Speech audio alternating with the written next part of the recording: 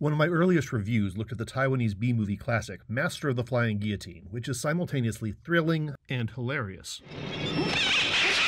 Jimmy Wang Yu's movie was, of course, riffing on the previous year's excellent The Flying Guillotine from the Shaw Brothers across the water in Hong Kong, which spawned a short series of sequels, knockoffs, cameos, and a reboot. The Flying Guillotine probably never existed, but it's so cool that it just won't go away in the movies. It's a flingable hat lined with blades, usually both inside and out, on a long leash, sometimes with fancy mechanics. An assassin throws it onto the head of their victim, yanks, and voila, a headless corpse tumbles onto the ground. Aside from the first film, they don't really show what happens to the head usually. Maybe some models came with a garbage disposal. It's crazy fun to watch. Everybody falls to the guillotine. Kung fu masters, generals, other guillotine experts, one-armed men. A surprisingly large number of one-armed men.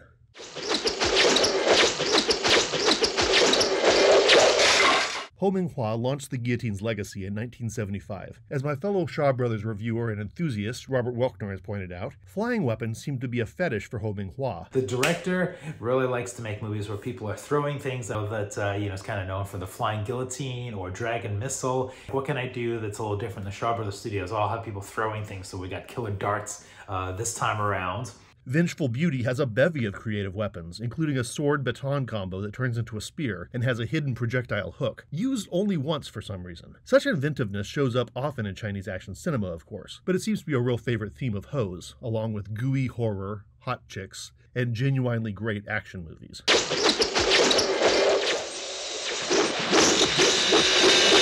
Ho Minghua's original film is a tight action thriller that is at once wildly chaotic and comfortingly predictable. You can see where the plot is headed, just as much as nobody in this movie can see where the flying guillotine be headed.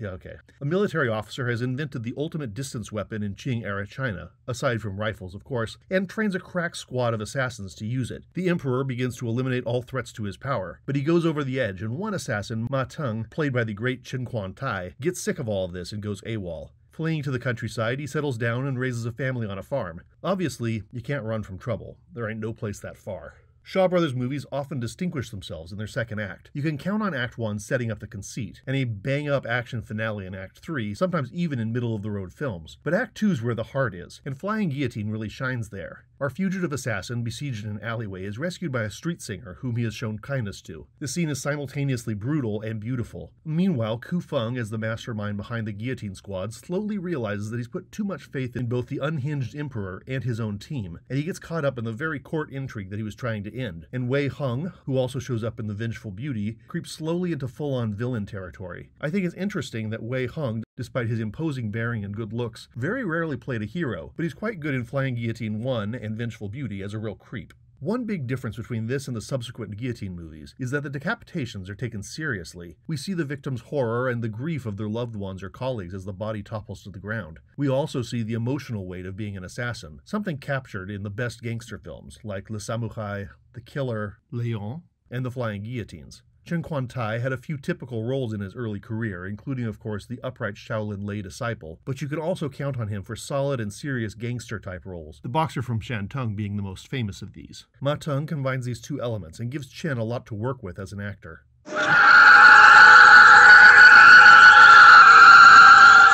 Despite the first movie's popularity, plans for a sequel stalled out for many reasons. Chen Kuang-tai argued with the studio and eventually left the production. Ho Minghua went off to do the Dragon Missile, which was in some ways just a remake of Flying Guillotine with a different weapon. Lo Lie plays a more sinister, reluctant rebel than Chen Kuang-tai does, and his predicament in providing a difficult-to-find elixir to save his evil boss is more nuanced than what Ma Teng is up against. Overall, Dragon Missile stands up as a very enjoyable film, but it lacks the simple clarity of the Flying Guillotine, or its scope. Unlike most Shaw Brothers 70s films, the Flying Guillotine spans years in their characters' lives, rather than just 1 or 2 bloody weeks.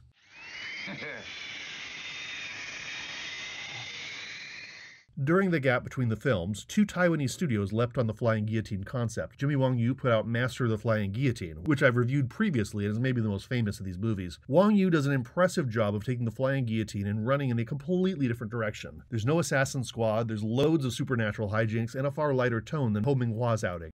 The Deadly Flying Guillotine, also released in 1975, is the lowest budget of the lot, but I think it's worth a watch. Production quality is on the C-movie level, but the villain, a similar character to the blind monk in Master of the Flying Guillotine, is played with even more calm menace. He's actually pretty scary, and the kills are never played for laughs like they are in Master of the Flying Guillotine. His guillotines, enticingly called the Bloody Whirls in this version, are terrifying bronze bells which go into hyperdrive as if powered by jet engines. They follow their victims with drone-like navigation capabilities. The physics make even less sense than in the Shaw Brothers films, but these things scare the pants off of me. They have the same eerie inevitability as the Sphere in Phantasm for those 80s horror fans out there. The hero is the son of a guillotine master who joins a troop of monks on a mission to retrieve a medical manual, after trickery around the manual led to the death of the hero's mother. The monks pursue the villain's henchmen into the Valley of No Return, which is actually a clearing on the other side of a cave full of deadly traps. I love me some deadly traps. This plot may sound complex, but the movie's basically a string of action scenes and decapitations.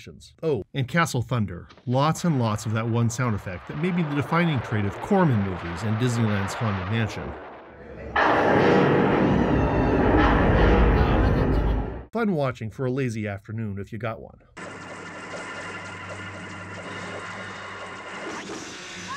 After 2 years of wrangling, Flying Guillotine 2 finally emerged. With a new lead, new director, and copycats across the strait, the Shaws had to up the ante somehow. Chen Kuang-tai as Ma Teng was replaced by superstar T. Long, and the usual roster of Shaw Brothers' top-tier character actors appear as well. To top the original Flying Guillotine, now the device hovers in mid-air, making sinister flying saucer sounds before dispatching its victims. But how do you really up the stakes? You make an anti-guillotine. Basically, it's a steel umbrella. Not to be outdone, a wily inventor is hired by the brutal Qing emperor, played now by Ku Feng, to counter the umbrella. And how do you improve a flying guillotine? With a double guillotine. The new model neutralizes the umbrella and then decouples to behead the umbrella's user. But aha! Ma Teng then creates a double umbrella to stop the double guillotine, sending the guillotine back to kill its own user. Somehow this is all played completely straight. This genius versus genius chess match, however, is overtaken by a main plot. The daughter of a Qing minister is actually a mole in the palace, and a great kung fu artist. She and a squad of female fighters join the ranks of the Flying Guillotines, and the finale is a satisfying girl squad versus boy squad battle. One complaint about the first films is that it's more of a drama than a martial arts film. Not a complaint from me, the movie stays true to itself. Flying Guillotine 2 satisfies with more action, but gets muddled in the middle with more characters and more plot lines. It's not the lean, mean affair the first film was, but it's certainly a fun time at the movies.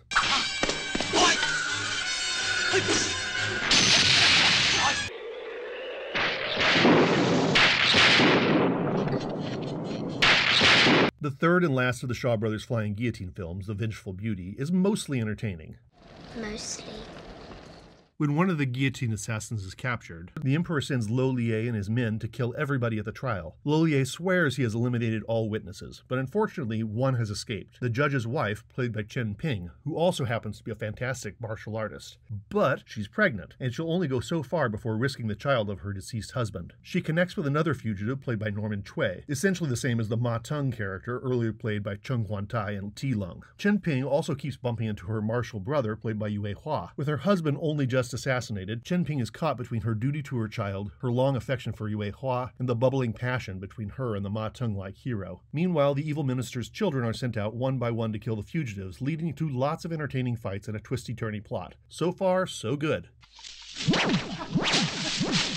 On the other hand, the film revels in exploitation. Okay, the scenes of a villainess seductively skinny dipping and then fighting in slow motion toplessness are tacky to the point of being funny, which you can say of other Ho Meng Hua films. Only he could make a sexy Sun Wukong movie like Cave of the Silken Web or Land of Many Perfumes with a straight face, or create the Troma Studios like Oily Maniac. But like Oily Maniac, the sleaze here gets to a nauseating level as it follows Chen Ping through a lonely miscarriage in the woods. That sequence pretty much kills the movie for me. The other bummer is that the guillotine itself only shows up in a handful of scenes. Sure, there are other action scenes with other weapons, but it never has that same overabundance of decapitation the viewer craves. And that's really too bad, because this movie has some high points. Maybe the best being Norman Cui fending off the mighty Flying Guillotine squad with porcelain dishes. Sadly, Vengeful Beauty is the worst of the Flying Guillotine films, and the weapon only reappeared afterwards as a brief gimmick in a few other movies.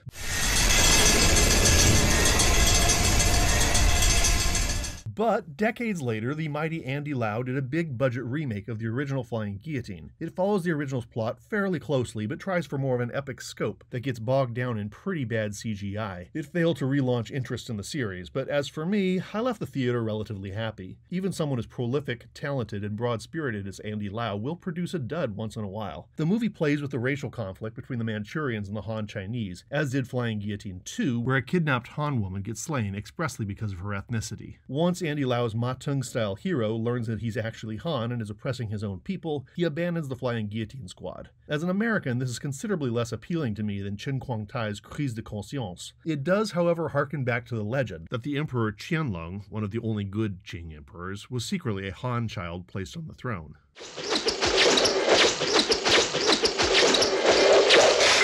So there's a quick trip down Flying Guillotine Lane. Lots of fun films, a couple of them classics, and really only 1.5 duds. If you ask me which movies to watch and in what order, I actually recommend the chronological order by release date. The Flying Guillotine is the good one. Master of the Flying Guillotine is the fun one. Fatal Flying Guillotine, or whatever it's being called, is an amuse-bouche. It's a throwaway. And Flying Guillotine 2 and 3 are subsequent steps down. Finally, you have Andy Lau's self-important reboot, which is okay, but carries more weight if you already know the film's history. Thanks for watching this. I hope this inspires a good rewatch or a first-time watching of these inventive classics. Until next time.